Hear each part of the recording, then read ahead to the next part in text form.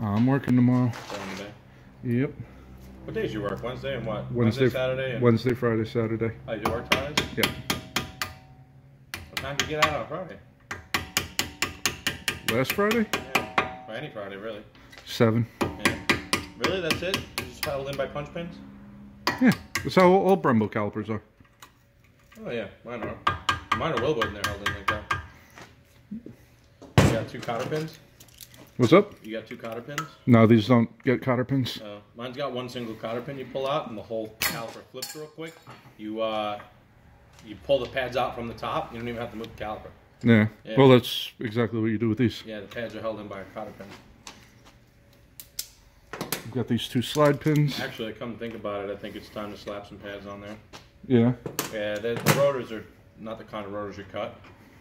So I'll slap a pad on for the winter time. And then, actually, to be honest, the car's so light. Grease this up. Dude, those brakes have been on there for like 2 years now. Yeah. Yeah. Are you hard on them regularly? Of course not. The car's light. I literally breathe on the pedal. No joke. Yeah. Yeah, 11-inch rotors, 4 piston brakes, stopping a 2,000-pound car. It's ridiculous. You don't need all that. I can literally brake my car just fine with the rear brakes. I can just use the handbrake and the car will brake just fine. Yeah. Yeah, you'd never know I wasn't using the regular brakes. In fact, I have it set so that if you pull it too much, it just locks up the tire. In case I wanted to ever use it. Not that I use it, but sometimes. If you're in the middle of the road and you gotta make a quick U-turn. Of course. I was driving Tommy's car around a little bit because he asked me to listen for a noise. I think just a little ice got in the rim or something because after I drove it for a while, I wasn't shaking. Yeah. Shaking like a motherfucker though. I was like, oh my god, what'd you do? He's like, nothing. I'm like, alright, I guess I'll just take it to the gym. And then by the time I was halfway to the gym, it was fine. I was like, alright, it's probably just ice in the rims from the snow. Yeah, probably. But I was driving his car. Oh my god, dude, that thing is so cramped. Like, my car's got all the room in the world compared to his. I don't understand. What's the difference? Interior. You have to make room for airbags. You don't have airbags? I have one in the steering wheel and that's it. Oh. I'm pretty sure it's not. Oh, he's 01, isn't he? Yes, he is. Oh yeah, so he's even got to have smart airbags. And not only that, but his seats are fluffier. So it reduces room. Pluffier. I don't even know how to say it. It's like pluffier and puffy. So fluffy. Pluffier. Fluffier. And, I can't move his seat as far back because it's thicker. So I'm closer to the wheel. My knees are higher to the steering wheel, and my back is closer to everything else. Now you know how I feel. I guess so. But like, do you have to take your shoes off to drive it? No, I'm perfectly fine. And I feel bad because I drive the thing 10 times better than he does. Well, he's a bad driver. I know, but I get in and I'm just like, all right. Let's hope Tommy doesn't watch this video.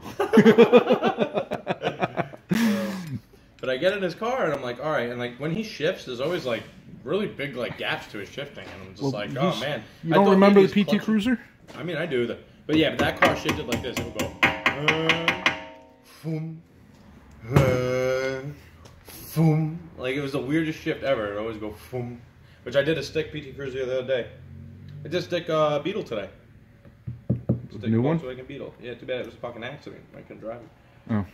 But my sister had one of those shit boxes. Yeah, but when I drove his car and I was shifting it around, his transmission just wants to shift super quick. That's one of those transmissions where it wants to be loaded up before it was in gear.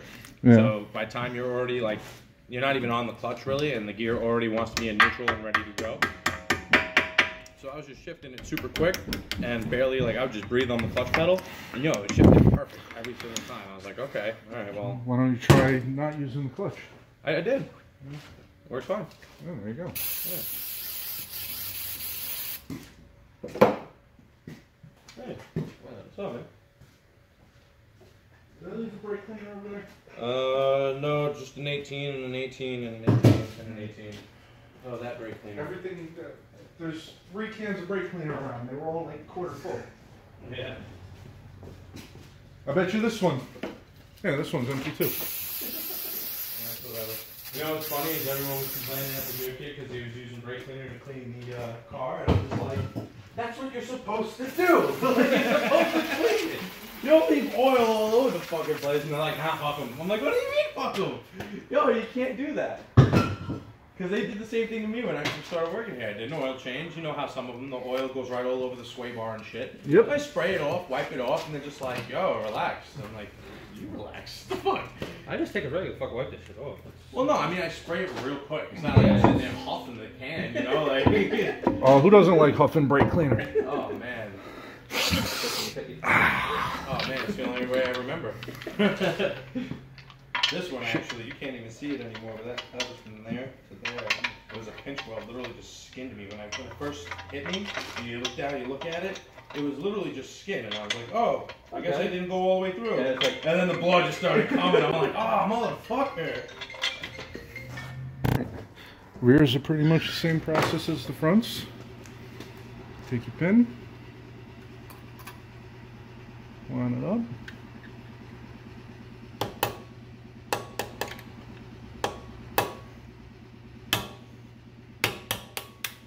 One, two,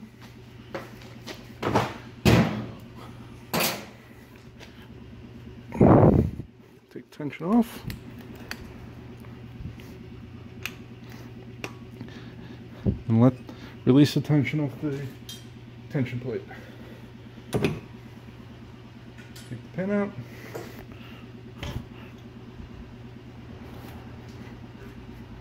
And see, this is why this needs to be done.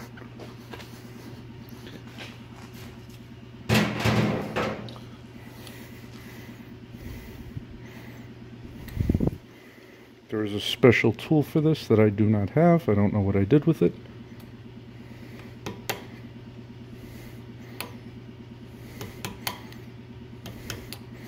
And there we go. Okay. Now, the pad should, just like the fronts, should come right out. It might be a little jammed in there.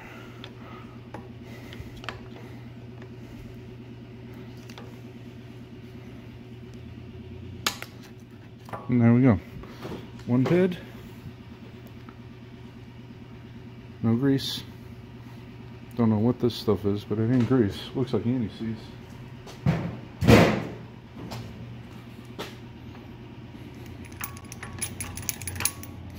Where am I getting this?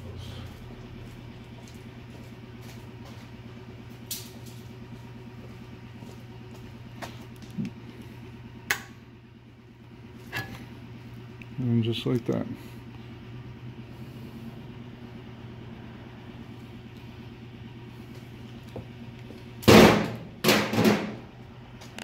Unlike the fronts, the rear calipers have to come off. They don't have to. It just makes life easier to get the pins back in. Or you could take out the fender liner, but it's just as easy to pull the caliper itself off. It's only 2 bolts, 18 millimeter.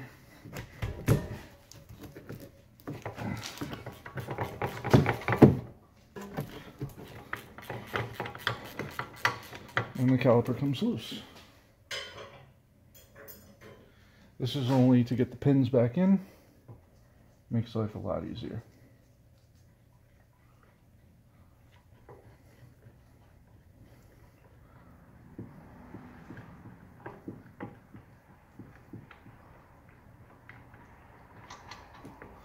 One bolt.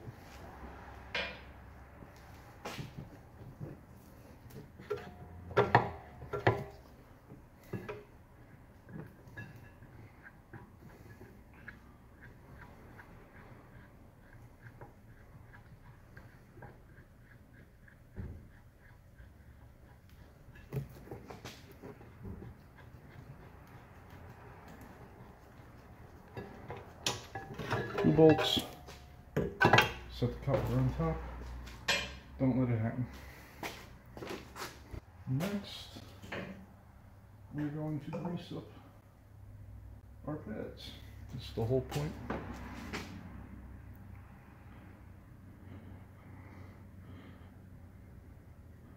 Grease up the side where it rubs the caliper. Same thing with the other side, where there should be grease and there isn't. I like to put a little grease in here.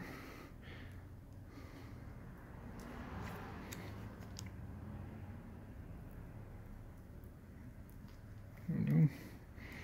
And to prevent squeaking.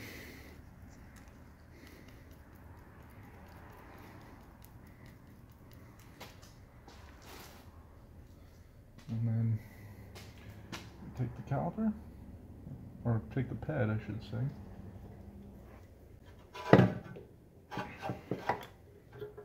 Slide it back into the caliper. Slide it down the channel. Like that. Let it sit.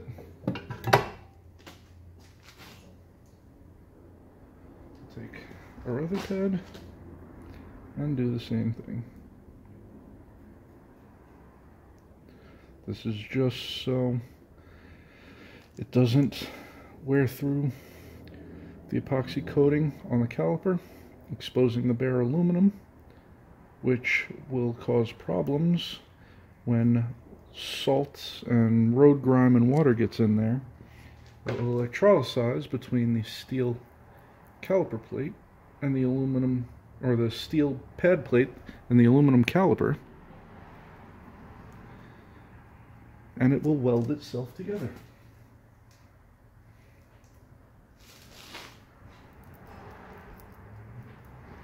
Doesn't have to be pretty, it's just a brake pad.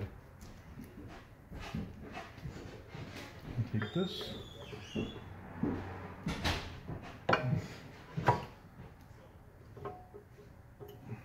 Hey, don't forget about that car, alright? I'm not.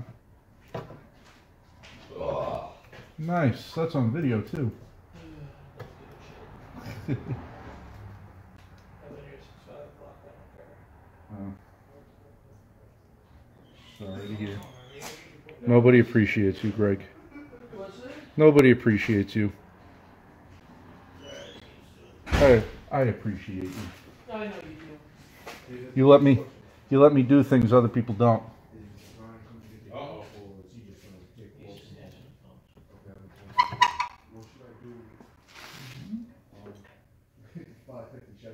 You like it so much it distracted him. Wow. See, look, he's got to take it a step There further. we go.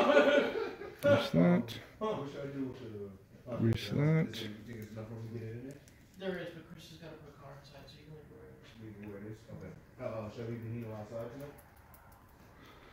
There should be enough room to do everything in the yard. No. It's not. Yes, It's not. Oh, I dropped the pad. What keep kicking me for? No, I have to. I think I got that in. I mean, I don't care all about touching it. They hit and it's kissing, but kicking, I got a little bit of a problem. Chris, Greg's trying to catch one over on me. That's fine. Whoa. Slide that back through. What you doing? Service bulletin. The Tesla doesn't like to grease up the pads and calipers, and they like to weld themselves together and stop working. That's about right. Yep. So, Oh, you're filming it. Cool. yeah, I'm filming it. Of course I'm filming it. Greg's gonna be famous. Want to tilt it up a little bit more? No.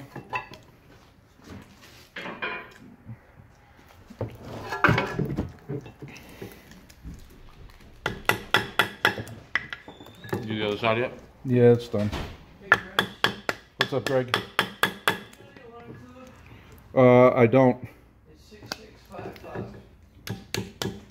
When you go to set the alarm, 66552? no, 6655. You go to set the alarm, all the doors have to be closed, everything's got to be closed up, And don't move. and don't move.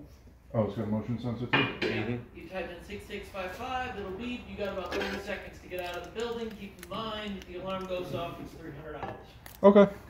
Here are Neil's keys to his treasure trove. No. Make sure you lock it up, just throw them on my desk, please. You got it. Frank, were you here yesterday for Neil for his scope? And Leon is what? Scope? No, why? He missed the whining that he couldn't find his scope. Somebody stole his $1,000 scope. Why does he leave his toolbox unlocked? Nobody fucking should touch his shit anymore. Blah, blah, blah, blah, blah, blah, blah. No, He missed all of that. It was great. It went on for like 4 fucking hours. You know where his scope was? Where? Toolbox. Right where he left it on top of his toolbox. Yeah. In his case. What'd he say? He said, oh, I didn't push it there. I found it Tighten today. it back up. See you later, man. Hi, Greg. Have a good one, Greg.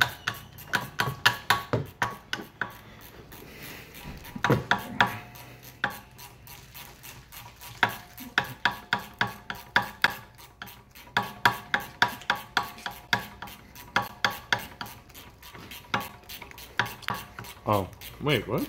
What? Oh, no, never mind. It was an illusion. What's the illusion? When you had the caliper up, I thought that's where the caliper went. Oh, no. That's why I asked you if you wanted to move the camera down. What the hell happened back here? Oh, who knows? I can get it out. The whole car is the whole car's shot right now. It needs a full detail. Yeah, maybe in like a month or two. No, I'm thinking like March, April. After the snow. And that's that.